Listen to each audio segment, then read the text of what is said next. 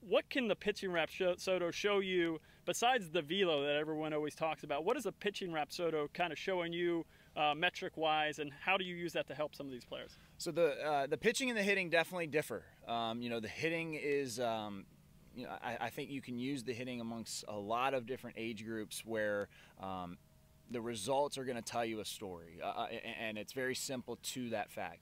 With the pitching Rapsodo, there's a little bit more of pitch design with it, right? At kids are 8, 9, 10, 11, 12, you're trying to show them how to have good enough mechanics to throw strikes.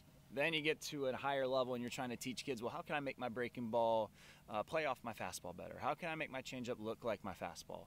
How can I make sure I'm throwing pitches from the same slot so I'm tunneling better? How can I utilize the spin rate on my fastball to attack different hitters?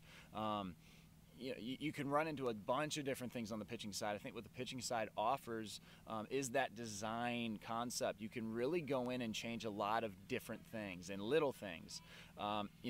Velocity, spin rate, spin direction, spin axis, gyro spin, a lot of these different things that go into explaining why the ball is curving or moving at a certain point, in relation to the plate, as well as how does it look to a hitter, which is something I've always found interesting because I was a two-way player, up through college, and I would always remember, thinking to myself, man, I wish I knew what my stuff looked like, and this is a great tool to give that picture to a player.